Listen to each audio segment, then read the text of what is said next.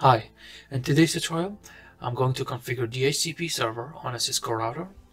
So the steps needed here. Number one, exclude the addresses you want to reserve.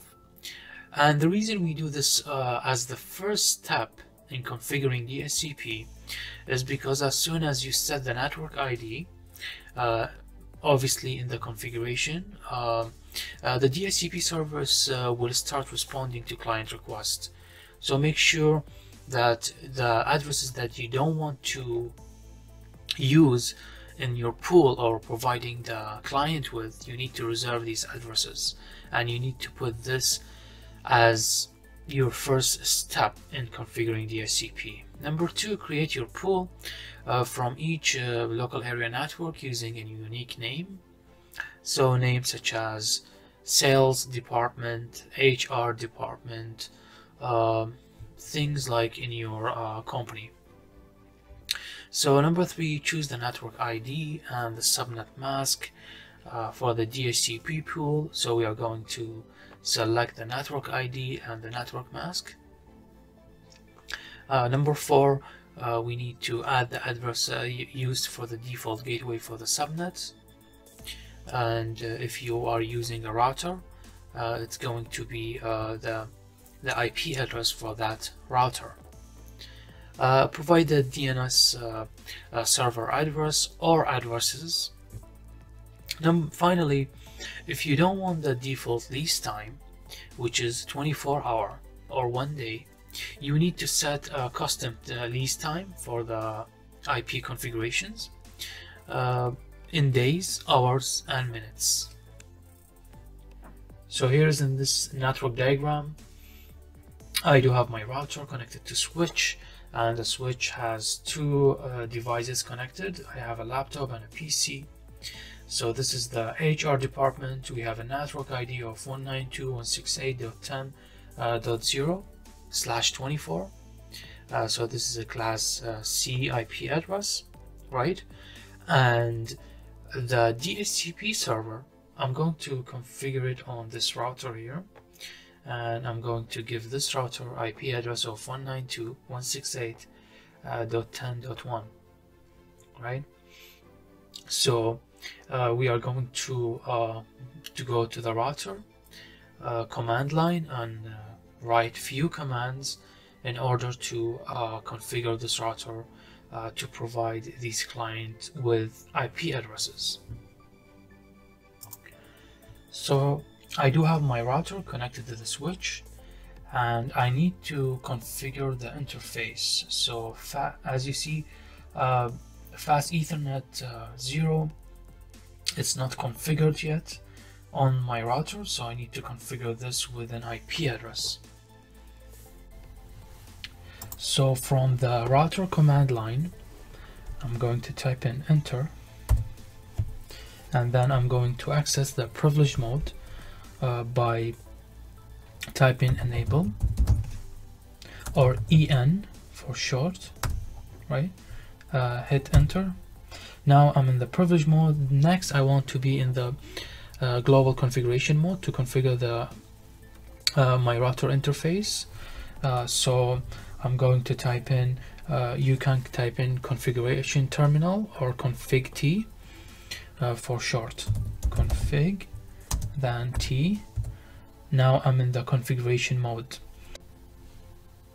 So in the configuration mode, I want to configure my interface.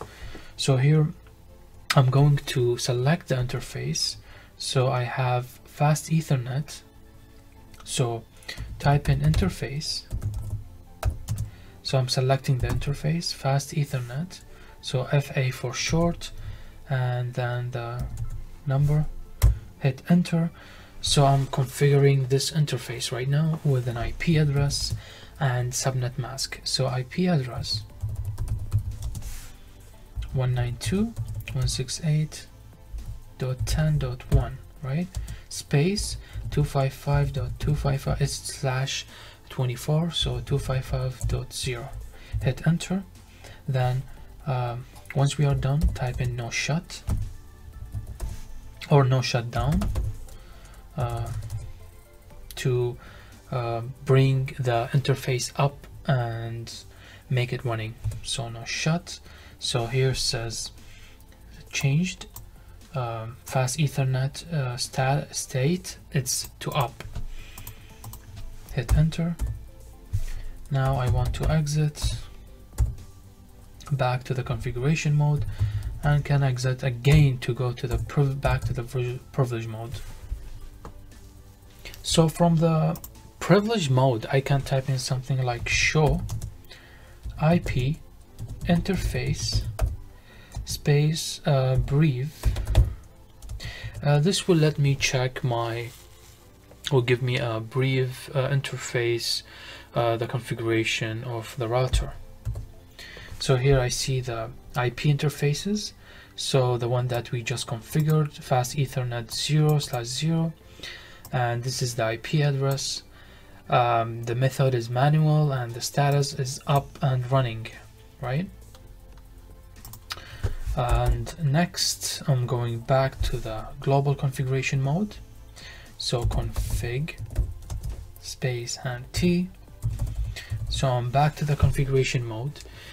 Here I want to start configuring my DHCP server.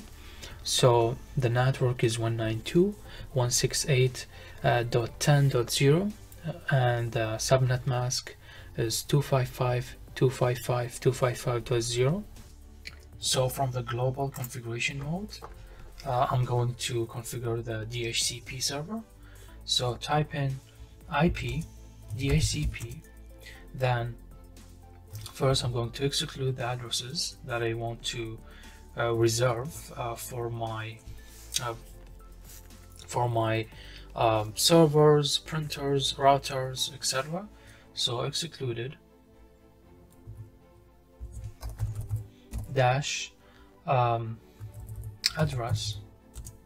So space, here I'm going to type in the range of the IP addresses that I want to exclude it in this within the DHCP server. So 192.168.10.1, this is my router IP address. Then I'm going to type in 192.168.10.10. So these are the ranges that these are the 10 addresses that I want to reserve from the DHCP pool. So I'm going to keep these addresses from being assigned or used or being leased to clients on the network. So hit enter. So this is step number 1. We excluded the addresses that we want to save. Number 2, we want to create the pool. So IP space DHCP, then pool. Then I'm going to type in basically the name, so HR underscore. So here I type in HR department, hit enter. Next, this is step 2 is done. Step 3, I want to type in the network, so network and space. It's the network, it's my network is 192.168.10.0.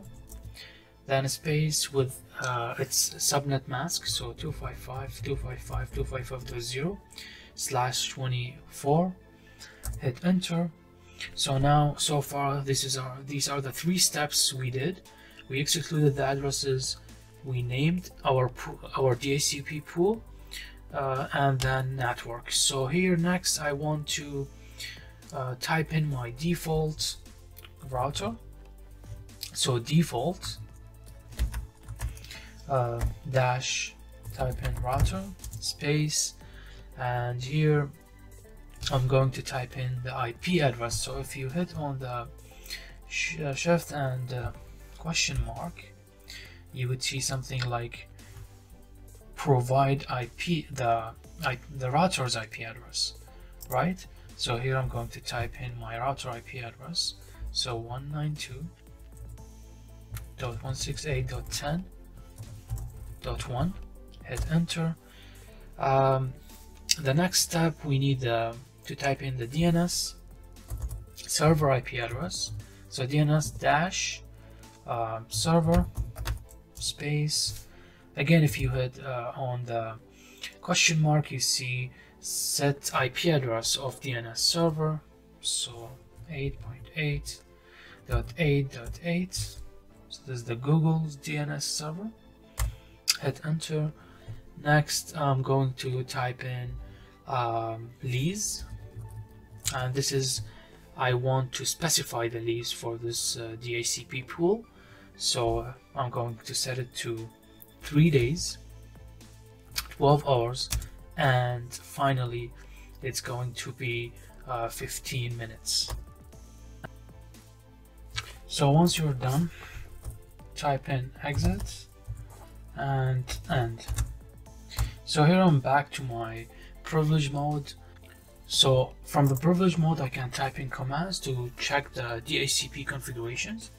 So type in commands such as show IP DHCP, and then checking the pool information. And here I see my pool that I created. So this is the, says the current index, this is the router IP address, the IP address range, and it says here one subnet is currently in the pool. So this is the router IP address. I can type in a command such as show IP DHCP, then binding. So the binding command will display the IP addresses that have already been assigned by the DHCP server to the clients. So hit enter, and here we go. We see already 2 IP addresses assigned, and probably these are the 2 clients, the laptop and the computer that is attached to the switch. So here we see 192.168.10.11, and we see 12, and this is the MAC address for these 2 devices. And if you notice that the pool start from 11 and the other one start from 12. So because if you remember, during our DHCP configuration, we excluded the first 10 IP addresses from .1 to .10 to reserved for our static IP addresses in the network. So these 2, so the DHCP binding, or the pool of addresses that the DHCP server can lease to the client, start from 11. So this is the first IP address, .11 and 12. So the clients or the computers on my network have a successful TCP IP configuration from the router. Now they can communicate between each other, and also they can share or use resources available on this local area network. And now we can also check the work or the TCP configuration. If I want to click on my computer, now here I can go to desktop. From the command prompt of this PC, I can type in ipconfig to see the configuration, the network configuration here. And here we go. I see 192.168.10.12 with the correct subnet mask. If I type in ipconfig /all, I also see the DHCP server, which is my router, my Cisco router here. Let me type in ping to check the ping. So from my PC to 192 to my router 168.10.1, I'm receiving a reply from the router, successful. So again, I want to ping or communicate with my laptop, and let's check.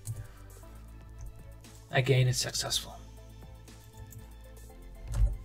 So as you see here, everything is successful. Going to the laptop, and I can also check ping from there, ping to the router.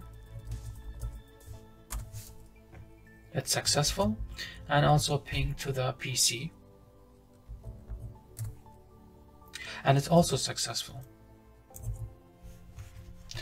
And that should be it for this tutorial.